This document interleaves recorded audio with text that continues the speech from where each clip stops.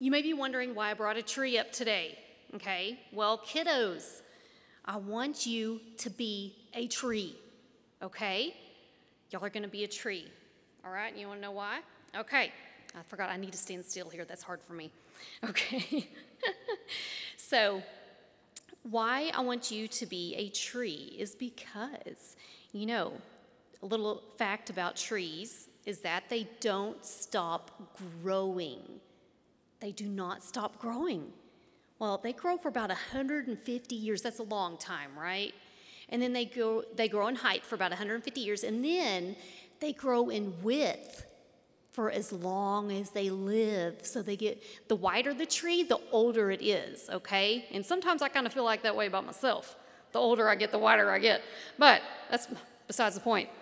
So, the tallest tree is a redwood tree, and they're found in California.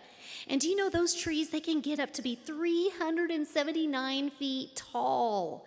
And to help you visualize this, the bell tower, the tallest part of Polk Street, that's 110 feet.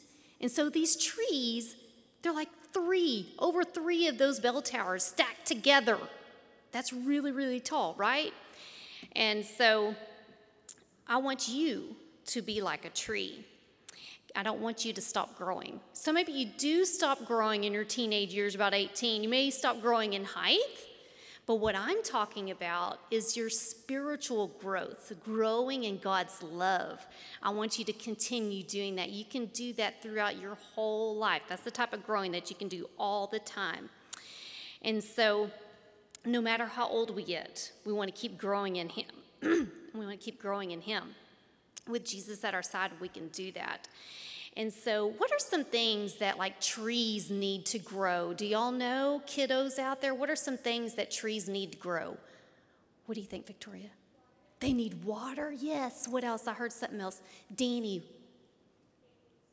They need sunlight. That's right. And we need the sun, right? God's sun. We need, yeah. Okay. Anybody else? Do you know what else? There's another thing that's pretty important. It's a big word. It's a scientific word. They need carbon dioxide. And that's what we breathe out. They need that to grow, okay? So they need that to grow, to keep growing. So what do we need to keep growing spiritually? What are some things that we need to grow spiritually? What's something that we can do? What do you think? Whenever you go like this, sometimes what do you do, Danny? You pray. That's right. We pray. We can grow spiritually by praying. We can also grow by reading devotionals with our parents or with our grown-ups at our house, or if you're visiting your grandparents, you can do a devotional with them. You can grow that way by reading or studying your Bible. That's another way to grow spiritually. And what about this? What about going to Sunday school and church? Yeah, we can grow spiritually that way too.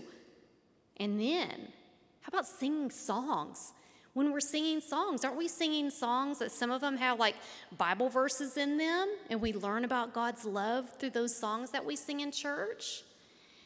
And we can memorize some Bible verses. The more we know the Bible, the more we know of God's love, and we can reflect that love. And so we need to act like those redwood trees, those tallest trees I was telling you about. We need to act like those huge trees, gigantic trees. We need to be like a redwood tree spiritually, okay? You got it?